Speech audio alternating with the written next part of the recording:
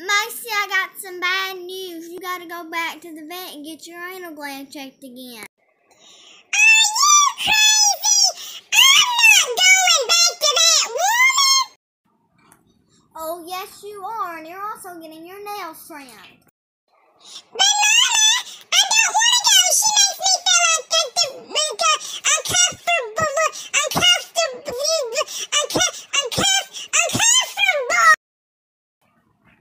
Well, I'm sorry, Macy, but you two have to go. But Mom, I already told you I don't want to go. Me not like her. Her hands is always cold, and I just simply don't want to go. Macy, it doesn't matter what you say. You still have to go because I want to know if you're healthy or not because I love you. You're my baby, and I don't want nothing to happen to you. And it's important that you have a checkup.